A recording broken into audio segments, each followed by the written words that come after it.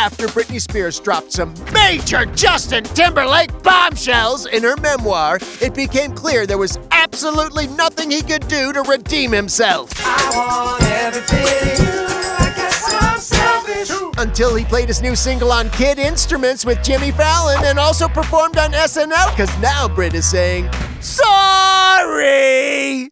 To be fair, it is hard to stay mad at someone playing a tiny triangle. So she posted Jimmy Fallon with Justin Timberlake, and she said, I want to apologize for some of the things I wrote about in my book. If I offended any of the people I genuinely care about, I'm deeply sorry. Right, because she spilled everything from cheating allegations to the abortion she had when they got pregnant. She's not really apologizing. She's saying, I apologize if I offended. She's not taking it back. I think she's apologizing for like the backlash that he got because her fans, we went a little hard on him.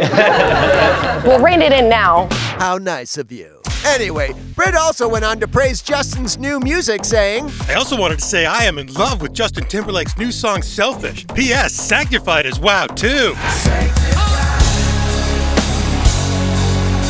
That is a banger. This is actually a big deal for Justin. Because he is planning that tour now too, so this is great timing for him. I wonder if this will calm the Britney people down. No, I think that she... Oh wait, you think you know more than her? Maybe you should be like in charge of what she's doing? Can you imagine Mel as a conservator? Oh my God.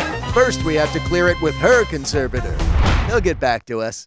Glad you two are simpatico again.